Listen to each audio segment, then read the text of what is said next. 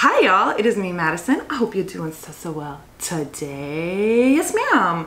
Today y'all, we are going to be making a very new to me, very interesting dish called Mafe.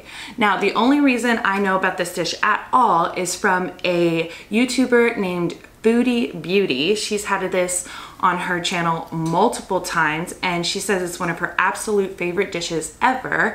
And this dish was introduced to her from her ex-boyfriend who is from Senegal, and it's one of their traditional dishes that they ate over there all the time. So she's made it multiple times on her channel and it looks like my jam. Like it looks like something I would really enjoy because it's made with peanut butter, and it just I love peanut butter, I love almond butter, I love cashew butter, I love a good nut butter, if you know what I mean.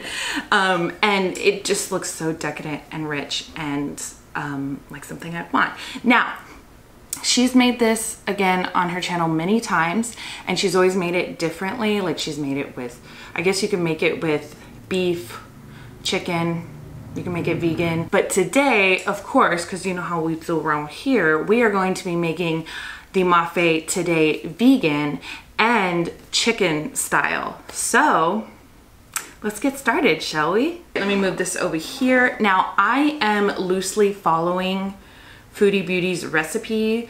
She doesn't have like a very strict recipe with like measurements and things like that, which is fine because I don't cook like that either. But I'm loosely following her recipe from her latest video where she made it, and we are going to be making ours chicken style today. So in here, I think you're supposed to traditionally have peanut oil, but I'm using olive oil because that's what I had in my cast iron pot. So let's turn that on and get the oil heating up, and we are going to be making ours today chicken style, which I've seen her do. And these are soy protein nuggets that I find at Whole Foods, and they're really good. They're actually delicious. I made these with some mushroom gravy and mashed potatoes. Oh goodness. So these are frozen. Actually, they're probably almost full by now, but let me get this open. So this is what the chicken looks like flat pieces, and I think there's about 10 of these in here. And again, these are really good. So when the oil is ready, I'm just gonna put these in there and fry them on both sides, and then we're gonna move on to the next ingredients. The chicken is done, so now we're gonna add a whole onion and 4 large cloves of garlic. And then she says to add 1 can of tomato paste. I'm using a 6-ounce can that I mixed in with a little bit of water to easily mix it in there. And then we're gonna let this cook for a couple of minutes to cook out the acidity from the tomato paste. Now it's time to add some stock. This is the Better Than Bouillon no chicken base that I'm using. And this is just over 4 cups. I don't know if we're gonna need more, but we're gonna start with 4. Traditionally, Mafe is cooked with a seasoning called jumbo. They are bouillon cubes that you can get in specialty markets or on Amazon. I'll link them down below because the original flavor jumbo bouillon cube is, according to the ingredients, vegan, so yay. They also have different varieties, but the original just plain jumbo bouillon cube is vegan, and that is what is traditionally used in this dish. I didn't have any, I couldn't find any, and I was gonna use a vegan beef broth in here, but all I have is the Better Than Bouillon no chicken base, which is delicious, so I'm not complaining. Now, let's add root vegetables. She says you can use any vegetables that you like, but I think I've only seen her use carrots and potatoes. So this is 2 russet potatoes and 3 small carrots. So this is almost boiling, and once it starts to boil, I'm gonna reduce the heat to medium-low, I guess, and put a lid on it and let the vegetables cook until they're almost done. Hey y'all, so I seem to be missing some clips of part of the cooking process, but I cooked the vegetables with the lid on for about 8 minutes or so, took the lid off, then added about 1/3 cup of the peanut butter. It's crunchy peanut butter because that's how I roll. I don't mess around with creamy peanut butter. but about 1/3 cup of peanut butter, and then put the stew on a low simmer with the lid off with a screen on top of it to protect the tabletop and surface area from getting splatters on it. So I just turned off the heat. It has been simmering on low for about 20 minutes, and there is separation of some red oil sitting on the top of the stew. I did add some Himalayan sea salt and some ground pepper in there, and I actually did try it a minute ago and I burned the entire inside of my mouth. And ow, that was before I added the salt and pepper. So we're gonna taste it again to see if it needs anything else. It's really good. Okay, y'all, check this out. It plated up really nicely. It looks delicious. Here's what it looks like up close. It looks like it's gonna be really good. It's loosely followed from the original recipe, obviously, because we substituted some ingredients. But if I could use that jumbo seasoning, I would get my hands on that. So let's dig in. I have some Topo Chico water that was on sale. So I picked that up at the store today.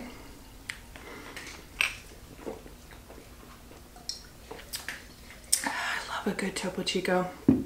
Topo Chico is made in Mexico, and they sell more Topo Chico here in Texas than they do in Mexico. We love Topo Chico around here. Okay, so I'm gonna cut this chicken piece in half so I can have that with my first bite.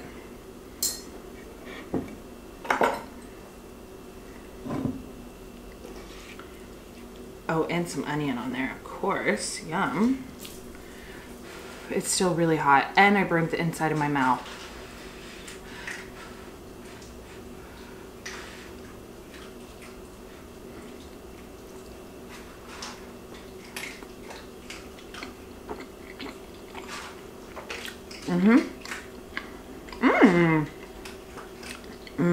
I love that chicken. Oh wait.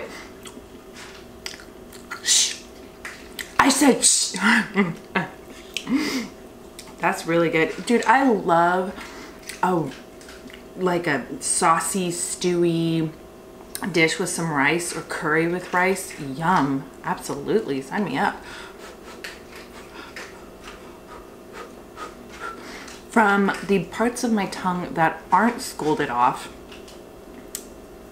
it tastes really good.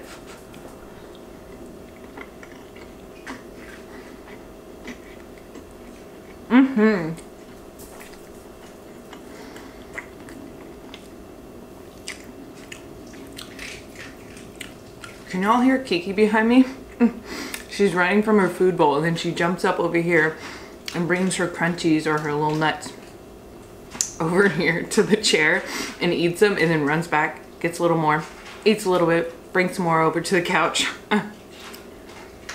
Silly girl. This is tasty. I'm gonna save some for Sugar Nug. He's coming over tomorrow. He'll like this. Also, I don't know if it's supposed to have any chili peppers in it.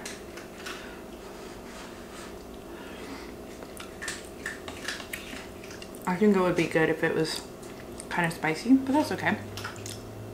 Still tasty. Potatoes and carrots, yum.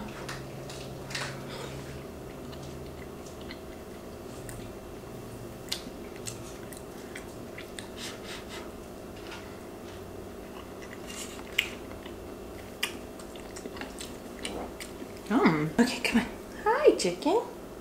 Hi, baby. You guys, I have my hair in pigtails today because I'm 12 and I'm rocking some purple lipstick. It is hot in here. I think I might have to turn on my AC. It's like 85 degrees or something like that today.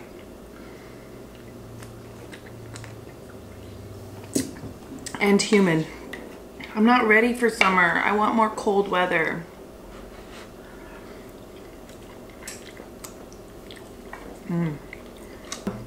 Sugar Nug's coming over tomorrow.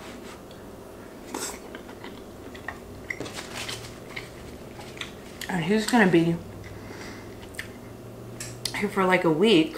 which is awesome because I get to hang out with him before I go on my trip for 2 weeks. And we're gonna go have some vegan food, Happy's. I've talked about Happy's a lot. I did a video with Mama Son, who owns Happy's food truck. I'll link it right up here. She's actually moving to Austin, apparently, which I just found out about today. So we're gonna go eat there because they have like vegan Hawaiian food. Oh my God, I can't wait. And also, Sugar Nug has never been to an Asian market. He said he has, and it was like years and years ago, but it was really, really small and he doesn't remember. I'm like, we have to go to an Asian market. There's so many cool like vegan things that you can get at Asian markets. So I'm gonna take him to the like biggest one they have here in Austin, Texas, which is like way far up north.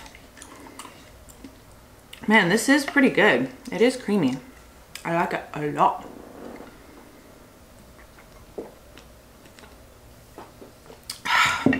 I have to turn on my air. It is so hot in here. That's better. Nice cool air. Because I live in such a small, older apartment, my AC is like super loud. So I'm sorry. I know it's really loud, but I have to have it on. You know how like some people like can keep their thermostat at around 78, 80 degrees to keep their electric costs low, which is great, but they can hang out in their house like that. I can't. I guess I'm like, I don't know. I get so hot and stuffy. I can't sleep. I don't like it like really, really low, but at least 72, at least 74 is passable. I'm sorry for all the cuts I'm making. I keep sniffling, like my allergies are really bad. But anyways, okay, so what else? You know what I was thinking? I kind of want to change my channel name. I do want to change my channel name because, like, not that I want to stop doing mukbangs, but I want to change it to something else, Madison something. And I don't really know what that is. I'll always, I mean, I think I'll always do mukbangs. I don't know. Who knows? But I want to do other things besides mukbangs. I mean, I do. Sometimes I vlog and things like that. I also did a video where I baked a cake for Sugar Nug for Valentine's Day. I guess I could still post it, but I don't know who'd want to see it. But it's like forever. It's so long. Anyways, I want to change my name, but I don't know what I should change it to. What do you guys think?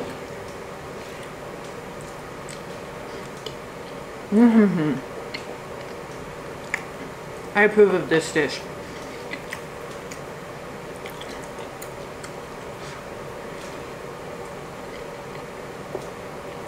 Is there any like other kind of content you'd like to see from me? I don't know. I'm looking to like branch out a little bit. You're okay. Why are you all wet? I don't really even know what to talk about in today's video.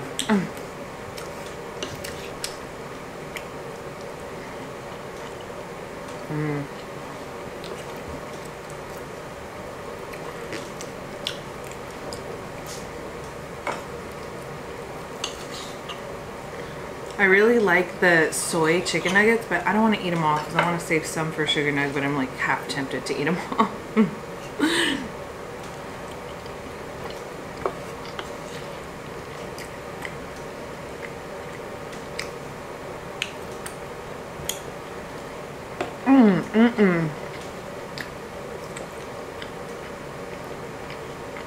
I'm leaving not too long for Indonesia. The trip is still on, even with all of the chaos from, you know, the virus thing going around. It's still happening. I guess the worst that could happen is like we would get quarantined on our way back to America, and we would get quarantined in America if they are requiring a quarantine. But Callie's got us masks. We're gonna take all the precautions we need to when traveling, like especially on airports, in airports and on airplanes. But I'm not letting that stop me. I'm going on this trip. Can't wait. And I just love that all of the guesswork is taken out of it for me. Like, I didn't have to make any reservations at any of the places we're staying. I didn't plan any of the activities. My tour guide, Natalia, is gonna guide me through it all and take me everywhere. It's like a group of 9 or 10 of us that are going.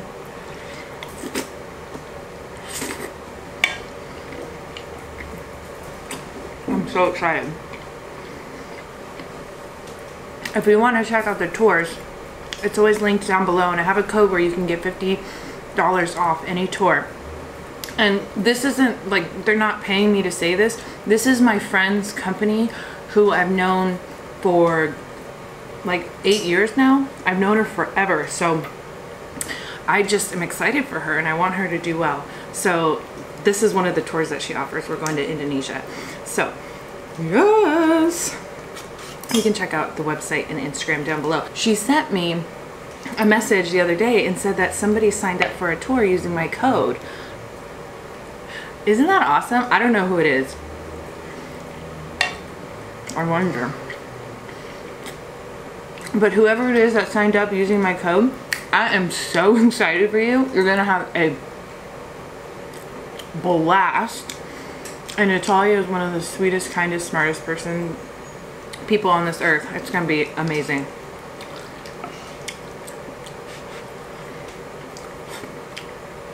I can't wait. I think I might just stay there. I might just live there.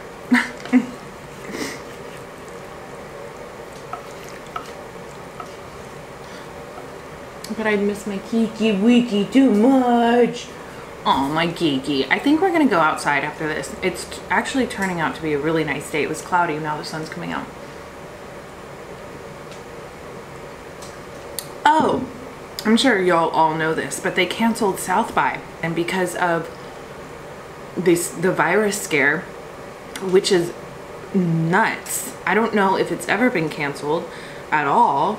And I mean, South by is such a huge event in Austin. It's, if not the biggest, it's one of the biggest. When they told me that they canceled it, when I heard about it, I was like, oh my goodness. A lot of people are upset about it, like bar owners and people downtown that put on events. You know, it's a lot of like lost revenue for them. And my friend Alicia, she was actually contracted by a company to put on an event there, and now it's canceled. I was talking to her, she's like, I'm so sad, like it sucks. She was putting so much hard work into her event. She's like, she was in charge of it all. And part of the event that they were putting on was they rented a house downtown, and where they were going to have people coming in and out of the house and have speakers and things like that. And she was working to the bone because her client, the company that was paying her to put on an event, were so particular. Like, they wanted the house to be like completely redone in terms of like interior design, but they couldn't, like, everything had to be removable. So she had to get all of these quotes and all of these estimates and things done. And also on top of that, she had to make sure that things could be taken away. Like, they wanted a different type of flooring, but the landlord was like, you're not gonna rip up my flooring and put new flooring in. So they had to find temporary flooring, new like curtains and fixtures that could like come off but weren't gonna like damage the wall, and how it was gonna be covered up if it was. Just so many detailed things like that on top of everything else, and putting together an event, you know. She's like, oh my god, I want to pull my hair out.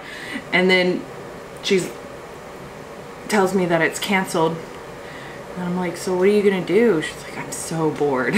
I'm so bored. I have nothing to do now. But at least she's still getting paid.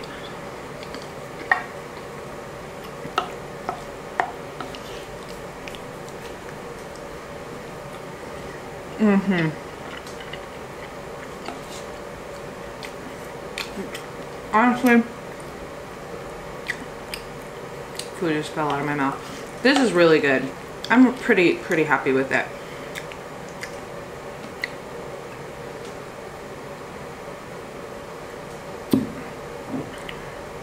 I want to get some like branches on my porch that I could put out there, like tree branches. Is that weird? Like artificial ones, because there's still so many squirrels and birds